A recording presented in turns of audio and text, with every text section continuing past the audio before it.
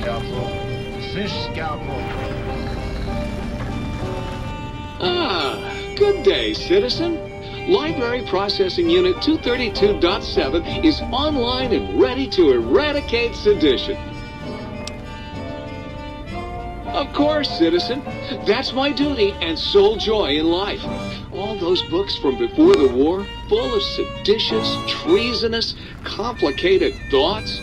Just dump them in and lickety-split. I'll have them pulped, scrubbed clean, and pressed out again clean and white and sedition-free.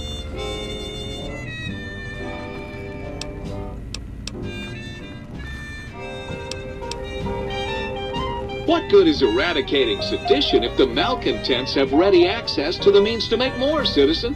I could also process pencils and clipboards. Wait a moment. Pencil processors offline? Pencil processors offline? Apologies, citizen. It seems traitors have absconded with that module. If you can find a backup copy of the module, I will happily eradicate your ability to create seditious literature. Blank books are better for the mind, citizen. Real science by real men in lab coats has proved that introducing outside thoughts confuses the brain. Blank books encourage the reader not to question, but to blindly and zealously accept what's put in front of him. Also, I suppose you could use them to keep a journal. Citizen, that sounds dangerously seditious. If my re-indoctrination module was installed, I'd take care of that for you. Sadly, that system was cut for budget concerns, so you'll have to perform your own indoctrination. Now, to begin with, you'll need a cage that can fit over your head and a sack of mole rats.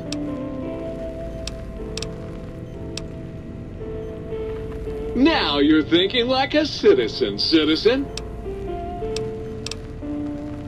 Questions are dangerously close to independent thought, citizen. Stay loyal, citizen.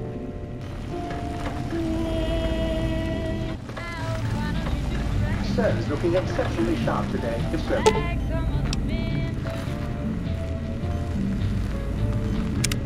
Greetings, citizen. Ready to receive seditious materials. Fantastic, citizen.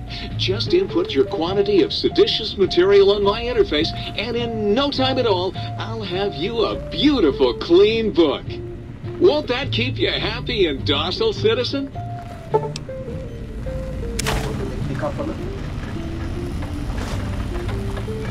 Greetings, citizen. Ready to receive seditious material? Won't that...